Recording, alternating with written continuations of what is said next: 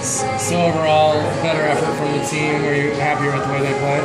Yeah, I think a little bit better intensity. Obviously, Patterson played pretty well tonight. Structure was there, but guys gritted it out. Obviously, pretty good third period, and that was good to the game. Well, what do you think about the crowd tonight? Did that help keep your team in a little bit? Oh, yeah, it was a good crowd. I mean, I don't even really boost the crowd. I've played in some pretty big crowds in my lifetime, but yeah, it's good. It's good when they put atmosphere in there for sure. It's cool when the kids run around like that. I think it's a big part of this organization. We're getting towards the youth and the big kids, but whether there's 5 people or 10,000 now, our team's still going to play hockey. So it's good to have some people in there for sure. Talk about the decision to play Zimmerman up on the power play there.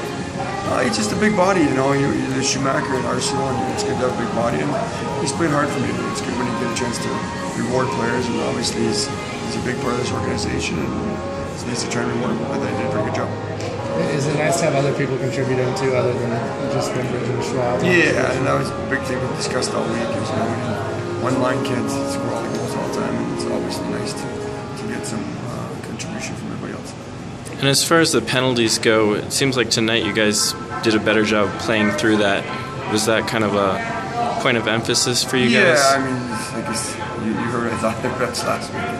It's they're trying their best. They're not obviously everyone's at this level to learn, and hopefully they can learn and we can learn at the same time. But you got to kill them.